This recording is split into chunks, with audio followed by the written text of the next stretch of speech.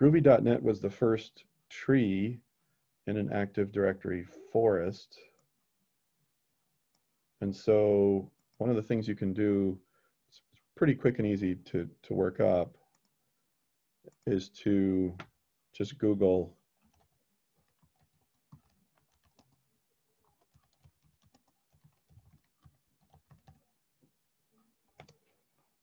forest, domain, Active Directory, and then look at images, right? So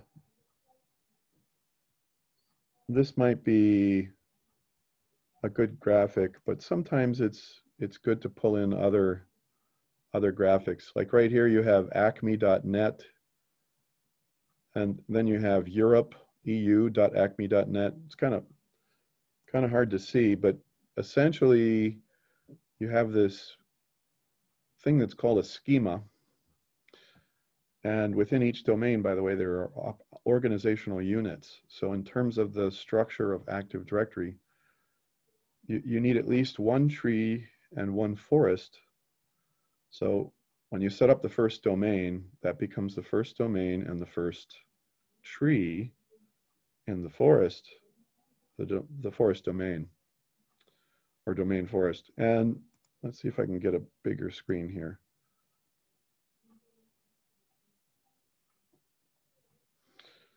So you have this root domain like groovy.net, and then you have students.groovy.net and faculty.groovy.net and staff.groovy.net.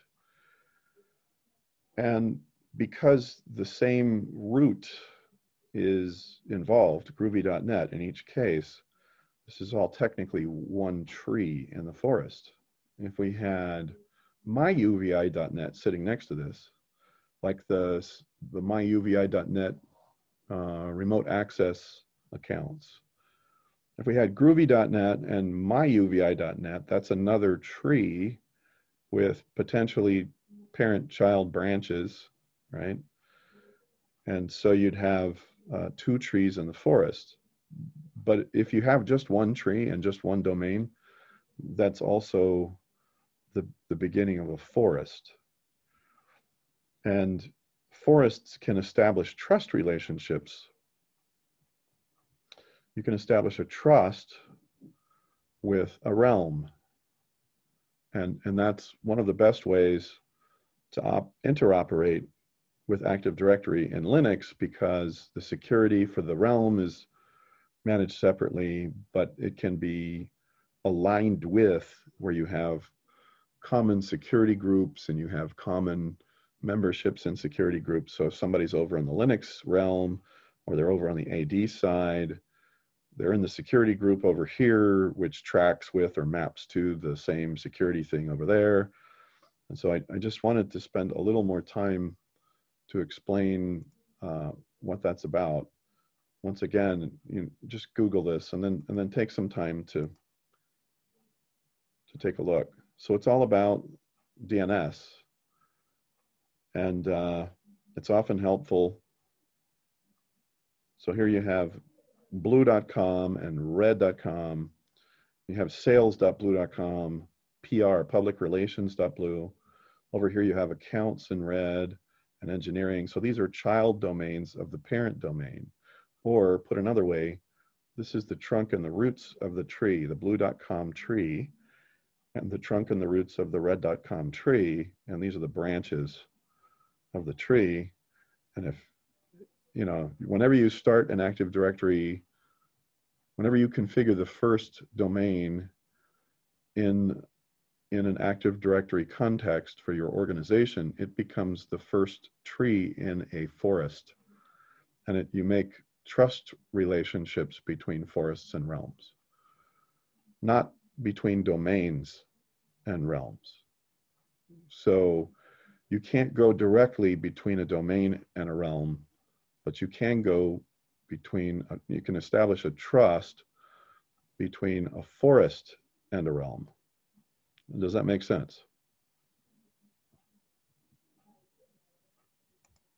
Maybe, kind of, sort of. Takes a little while to get used to. Yeah, it's still trying to map it out. So here's a good Just the example. water. Here's a good example of some trusts. So external trust between two domains in different forests. So if you're within Active Directory, you can establish trusts between two different domains in different forests if it's all Microsoft. But then you have these trust types. And yeah, you can get they can become very elaborate, but basically there's this whole idea of Kerberos. There's a parent-child trust between so there's an inherent trust between child and parent. So if you have a tree, these domains trust each other because they're related. And then you have all these different kinds of trusts that imply things. One of the important elements of authentication and access has to do with Kerberos. And Kerberos is a technology that was originally developed by MIT, and it's used in Linux and in Active Directory and in Apple, Apple realms. So, but that ties into the NTFS permissions, privileges, and inheritance. It's how you authenticate. So Kerberos is a way to centrally authenticate your login, and then when you go to the different servers in the domain, you have this thing called a ticket that tells the server what you're entitled to access. And so Kerberos is, it's time sensitive and it's DNS sensitive, and that's why the date time group is so important between servers in a directory. But it's worth exploring a bit on your own. I didn't want to get too far into it in the study guide, but I wanted you to be aware of it and what it is. And I wanted to speak a little bit more about that before I wanted to show you some graphics that go with the text here, okay? Are there any quick questions about realms, forests, trusts? No, I think I got it now. Okay, yeah. So automatically, a child domain trusts a parent domain. But if you're if you're going outside the forest, then you create an external trust, right? And it's a little different. So it's not an automatic trust, it's an intentional trust. And that's where you can have those same security groups and map things. So the early file system limitations, this is something that is significant to mention. So you have different operating systems, and if you access files and directories between different types of file systems, depending on how those are saved or accessed or modified, you can lose some of the attributes that, didn't I say something about this on Tuesday? So if you're in Linux, you're using ext4. If you're in NTFS, a lot of times people, when they're working between operating systems, they use an older file system type on the common volumes. It's called the file allocation table file system, or FAT. That hails back to the old days of DOS, one of the first operating systems. And to make a long story short, it's a very basic read, modify, and owner. The basic permissions for FAT are very simple. You don't get the same kind of permissions and privileges that you do for NTFS. So if you transfer files and resources between systems, you have to be mindful of what may happen to attributes once it's ported into another environment. So the key term there is ported. If you're porting over a file or directory from Linux into NTFS, some of the attributes that you're assigning using change mode or change own, right? Ownership, some of those may or may not come across. Any questions before we move into our slides?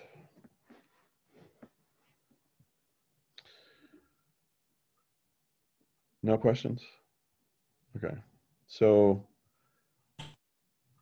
let's look at lecture 14, I/O devices. I'm just going to hit the, Not from me. what I'm going to do is note the things on each slide that you should Oh, understand or know about. And then I'm going to go back and create a notes, like a reader notes addendum. And it'll say things like check status, send data, and control slide 2, right? So I'll break out the lecture series and which slide number and which terms you should know about. But we'll do that now together. So the fact that it's a device, you have to have the status of the device, you have to be able to send data to and from the device, and you have to be able to control those operations. Is that a sensible thing?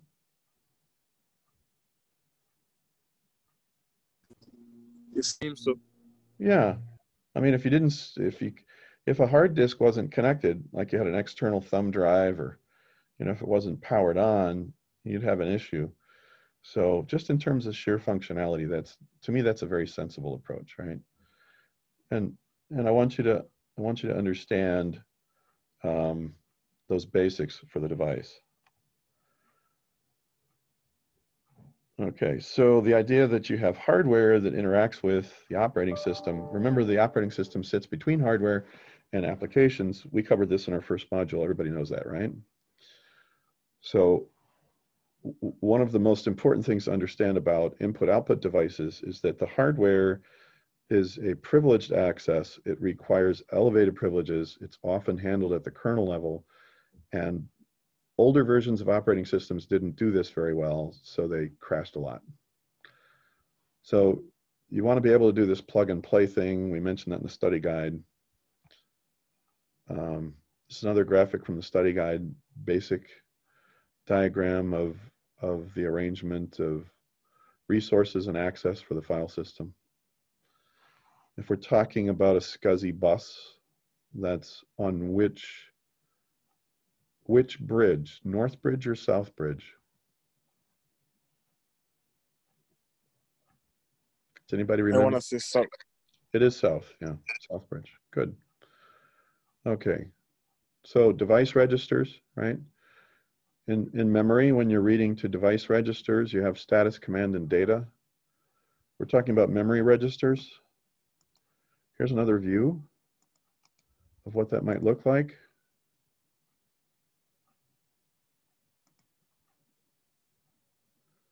I think we did this in computer architecture. Did I not show you, like, you could go into this and then go into properties. Okay, it doesn't show it here. Let me find another one. I think USB. Or network card. Yeah, let's try the network card. Yeah. Okay. Resources tab of the device manager. So if you pull up the properties of the device in device manager and you access the resources tab, it's going to specify memory address ranges and the interrupts for the memory. This should ring a bell. It should be like this faint thing that I'm pretty sure we try to cover this in every computer architecture course, but part of access with I/O devices is that you have specified memory ranges or address ranges for a given device. It's part of the API, the application programming interface and the reason that's significant, let's look at mice. So if you have a mouse, right, that's useful information. You don't see a resources tab here. So that gives you an idea of where the devices sit in terms of their, how much in the weeds on the hardware level they are. All right, enough of that. Let's go back to this. So just remember that you have specific memory registers that are associated with a device.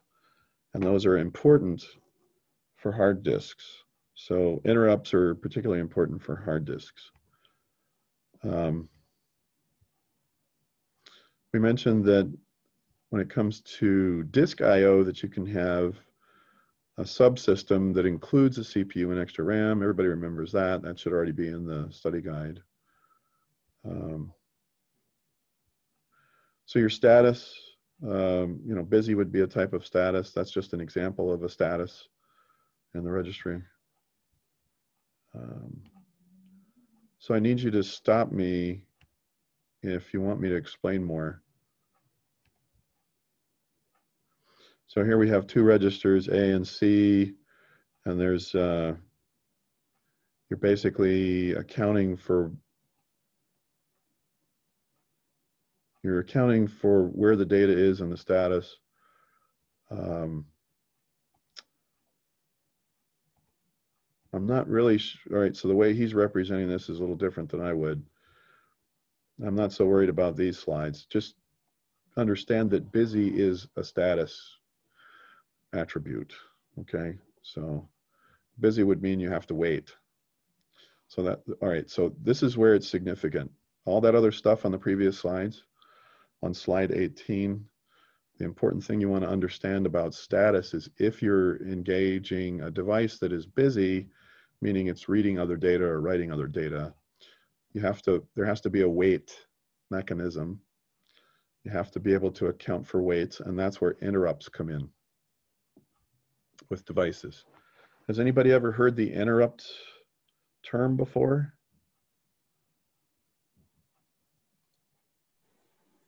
I don't believe so. Okay. So interrupt request, IRQ.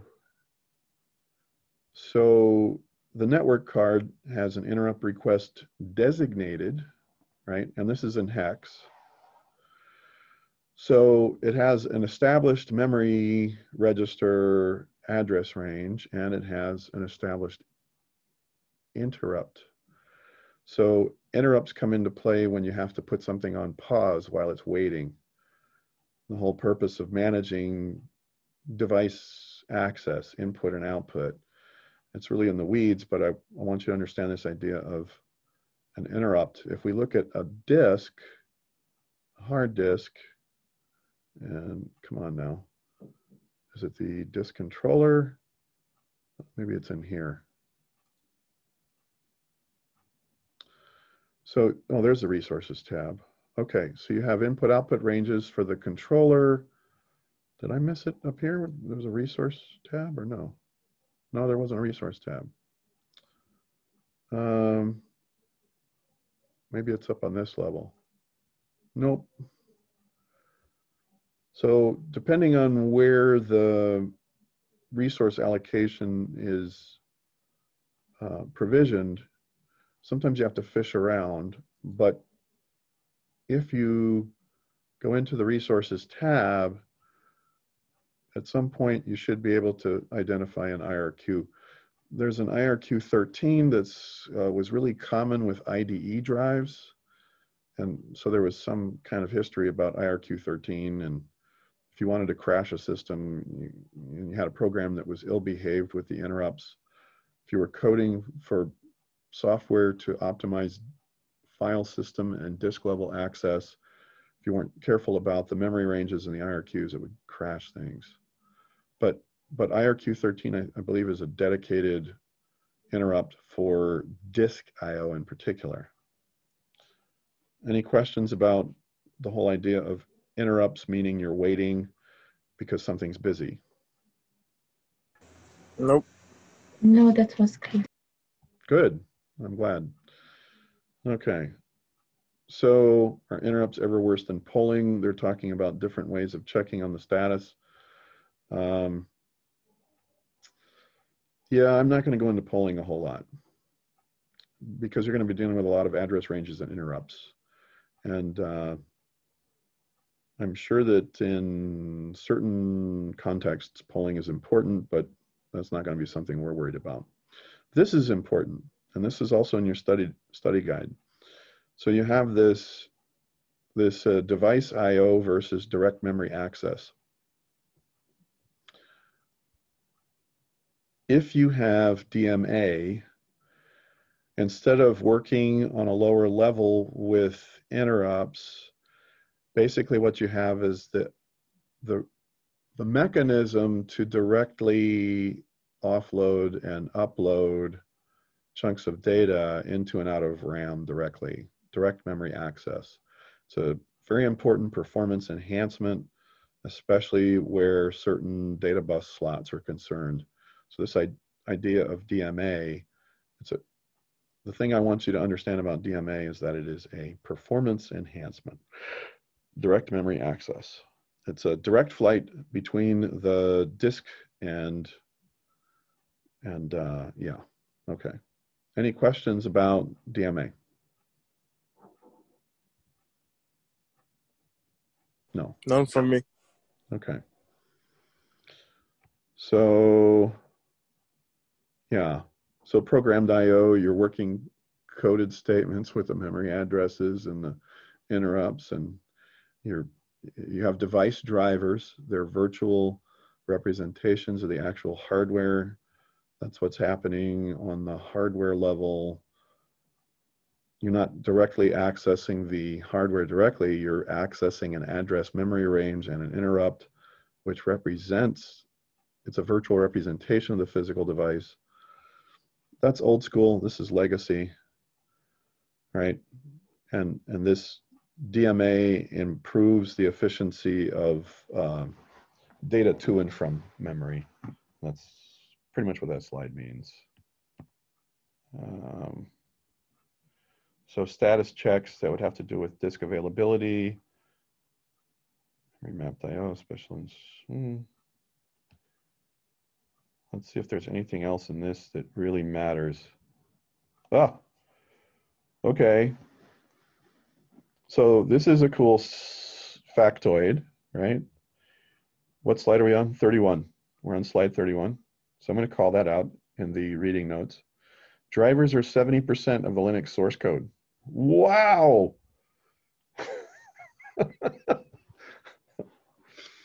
That's significant. So the whole idea of hardware I/O is a big thing, but it's the most critical when it comes to fixed hard disk and file system access, because that's where the persistence stands or falls on its own merits, and the stability of your hardware drivers is really critical. And of course, Linux is trying to play in a space where Windows is, Windows wants to serve everyone, all these different device types.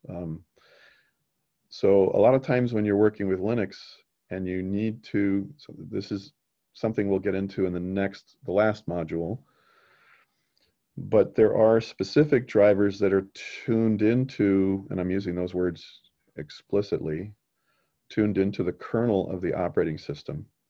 And when you load the drivers, you're actually changing the kernel of the operating system. To a certain extent, this is also true in Windows. If you load certain signed drivers for system level, like motherboard level, controller level hardware, some of that can actually be written into the kernel. So a lot of the operating system source code is devoted to the hardware. But I'd say the most critical one are the drivers for hard disk. In fact, it's a common practice in IT and tech spaces where if you end up in trouble and you have a system that's started to get flaky and you haven't had other software updates and nobody knows why, they're all scratching their heads. Oh, you've done all the updates, you've done all the patches and fixes, you've optimized your personal technology, but things are getting flaky and they're crashing. One of the protocols is to first upgrade the firmware in the BIOS on the motherboard. That's its own operating system of sorts. Does everybody know what I mean by BIOS, basic input output system? This was something we... Yes. Okay, good. Yeah, I want to say that's something we covered in computer architecture. And then you update the device drivers for the motherboard. So there is a chipset driver, which is associated with the CPU. Intel has chipset drivers, and those can be updated So you go out to the, you go out to the manufacturer's website and you look it up, and then you update the video drivers. And that's because the chipset drivers and the video drivers are sitting on the North Bridge, and it's high performance, and it can muck up the timing. It's kind of like a high performance race engine. Are any of you like into like Fast and Furious kind of stuff? I watched the movies, but I ain't really Okay. into it. You can change the timing of a car to make it higher performance, yes? The timing of the engine? No, I didn't know. Okay. Well, in general terms, you can overclock. Have you heard this term? You can overclock a motherboard or the RAM. I think I've heard it before, yeah, overclock. Okay. Well, so often what happens is that people are trying to fine tune their RAM and their video performance, and that's tied into the chipset very closely. And what often happens is that the system will lock up or crash, and that's because it's stepping on the lowest level drivers just outside that arena, which would be like the first in line on the South Bridge are the disk drives, right? So I want you to understand how big of an investment there is on the operating system level to code for devices, and how significant the one input output for hard disks is critically situated, right? It's like the first in line, that diagram I had at the top here. Where is it? All right, we're on slide 31. So let's go back up here. Is it this one? No, this one, this one. So if this is the South Bridge and that's the North Bridge, right? If you're doing performance tuning, you're overclocking, that kind of thing, it's typical that the priority access on the South Bridge is reserved for hard disk because of its critical nature. And so it's the first one to get gummed up. And when you can't move data in and out, you can't read it in and out, you got a blue screen. And that's a topic we'll get into in the next module. Okay, so that was slide 31. Yeah, so driver and hard drive. So we were just talking about how important it is for the drivers to function properly. I will say this. I'm going to put in a plug for Macintosh systems. Does anybody here have a Mac? No? Okay, well, there's a couple of companies that spend an awful lot of time working on their drivers. So if you look at the stack of instructions and application statements and coding, this is the stack for storage. And so the physical hard drive is here and the driver sits right on top. And then above this is the scheduler and the file system and the application. So when we talk about scheduler, we're talking about how to schedule reads and writes to and from the disk. So there's an algorithm that helps make reads and writes, random or direct, more efficient. And then you have the file system sitting on top of that. But Apple computers spends a huge amount of invested time and energy. They only have certain chipsets and circuit boards, motherboards, and hard drives that they precisely define. They specify the hardware. Nobody else gets to do that. But then they spend a lot of time tweaking the drivers, very high performance drivers. If you run Windows on a Mac, you are likely to outperform Windows on any other platform. And that's on slide 32, and I would say that's probably worth mentioning, okay? Just so you understand the criticality of the drivers where the hard drives are concerned, right? So, all right. All right, so hard disks, it talks about the sectors. When they talk about sectors, they're talking about the physical space on the magnetic media, and that's mapped to the inodes and the allocation units. So inodes and allocation are virtual representations that are sitting on top of sectors that are physically designated on the hard drive. You can change the way the sectors are mapped on the physical media if you do something called a low-level format. It's like a factory level kind of thing. But what I want you to understand the most is that sectors are physical delineations of data storage directly on the surface of the media, and inodes and allocation units are a virtual logical concept that sit on top. So you might have 10 disk sectors for a given inode, or 100 sectors for a given allocation unit. Does that make sense? Yeah, it does. Okay, so if I'm talking about the allocation of physical storage, and then I throw terms around like inode or allocation unit, and then sectors is one of the answers, that's the one you want to choose. So sectors is a term that has to do with the hardware on the interface. So the interface for the hard disk knows how to access the different sectors. Oh yeah, it says 512 bytes or 4096 bytes is the typical size of a sector. Yeah. All right.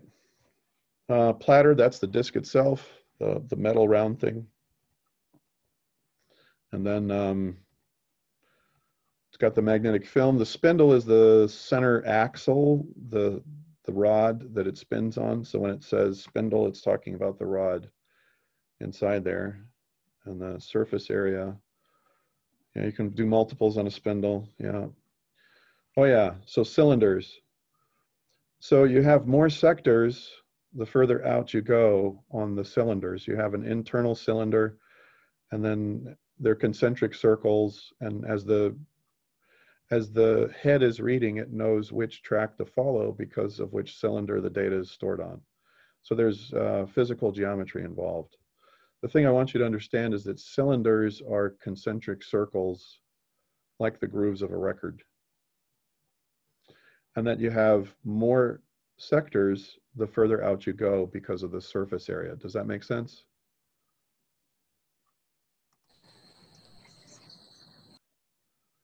Does it also make sense that the head has less distance to travel to access the internal sectors, as opposed to the distance it would have to access if there were fragments of a data file on the outside? I mean, visually, does that make sense? Yeah, it's just further away from the center. Yeah. So if it's closer to the center, the sectors are closer together. The read and write actions of the head as it wiggles back and forth. Everybody saw the video, right? You all saw the video?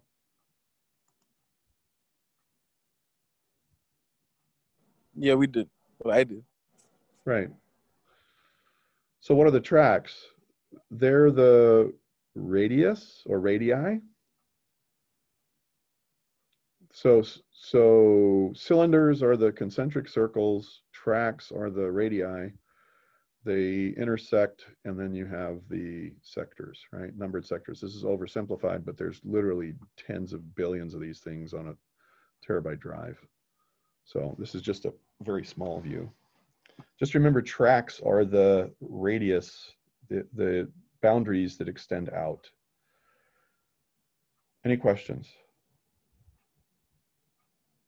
No, we got. Okay. The head's moving on the arm. It spins very fast. So multiple read heads, cylinders, platters, and then there's these two videos. Would it be fair if I said, okay, I'm absolutely going to pull one question from the assessments out of these videos? Have you all seen the videos? Yes, no?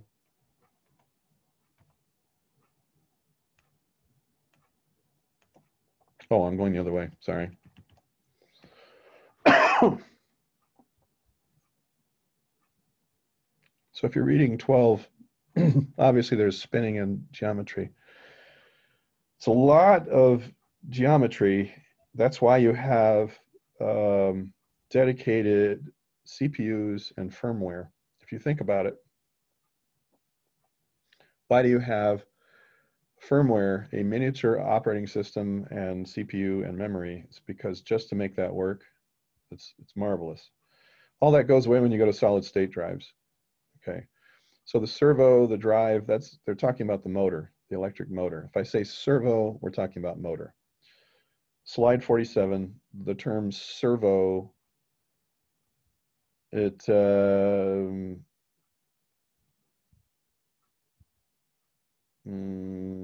servo, wait a minute.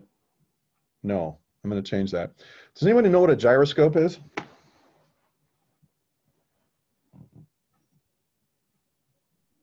I don't recall. Okay, so a gyroscope is two spinning tops. One's vertical and one's two spinning discs. One's vertical and one's horizontal, and it doesn't move when it's spinning. Oh boy.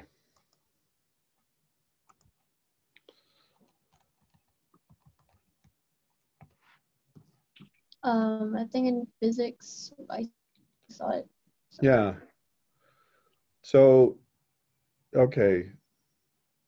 So when I talk about a servo, that I'm going to take back what I just told you. The servo has to do with it's a locational reference. So it's the mechanism that is important for locational references. So the servo, all right, it says it keeps the head on the track. It's the rotor or the motor or the armature. There's all sorts of different words that mean motor. But when you see the word servo, I want you to think of gyroscope. It's a way to fix or identify the three-dimensional and geographic location from a constant reference point. And the servo's function is to help with the geometry that has to be referenced to find which sector is where for a given cylinder and a given track. Does that make sense? So, yeah. So this is just a slow motion version of what happens when heads are red. Right? You're transferring data. There's a lot of extra legwork in there.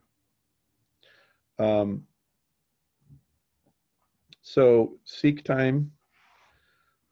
A lot of your disk performance times are in milliseconds or microseconds or nanoseconds, depending on the nature of the physical resources that are used for the disk. But milliseconds, single second milliseconds is actually at the top end of, oh my gosh, this is so slow. So if a normal hard drive took 4 to 10 milliseconds to read on average, and it had to take all of those different allocation units and stitch them together, it would be one huge chunk.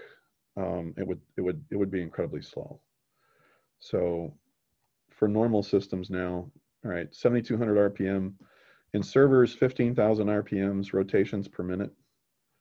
So the disks spin 15,000 times in a minute. That's an awful lot that's very high speed, right? So when you spin faster, you get higher data transfer rates. That's the thing I want you to know about slide 64 is that the rotation rate in rotations per minute, it's the spin rate. The common consumer grade laptop hard drive has 5,400 RPM.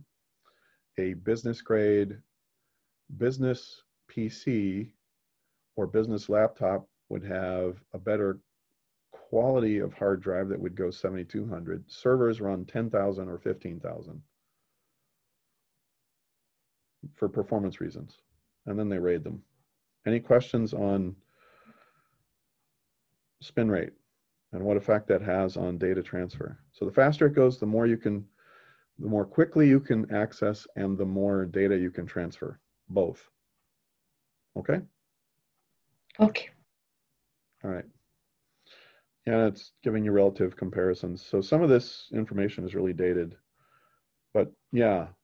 So which kind of workload is fastest? Sequential, right? If the sectors are defragmented. So we mentioned defragmentation and how it's a performance enhancement. If you had to sequentially access the series of sectors, but they weren't in a row, in a continuous row around that disk, wouldn't that slow everything down? The short answer is It yes. would. Yes, it would. So if your hard disk is defragmented, so what do we want to know about slide 66? If your hard disk is defragmented, then sequential is the way to go, because that's going to transfer a whole lot more. But let's say you had a really fragmented hard drive and you never did maintenance on it. You never did disk optimization. You never did disk cleanup. And all of the data files were like randomly located in different sectors all over the place. Which do you think would be fastest, the sequential or the random?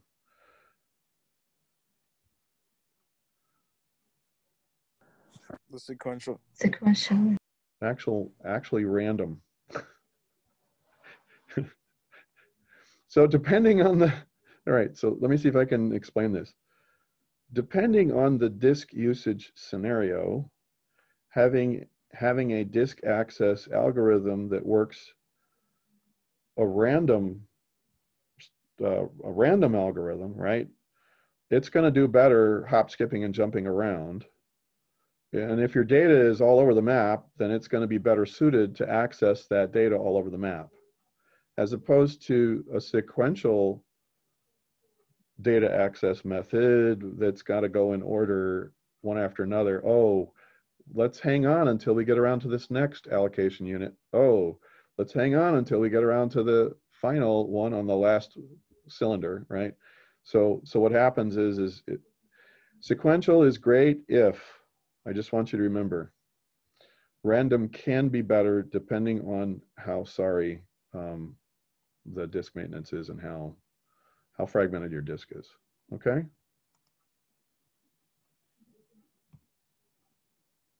Oh, okay, so here are disk specifications. It shows the Cheetah. So which one do you think is a server disk?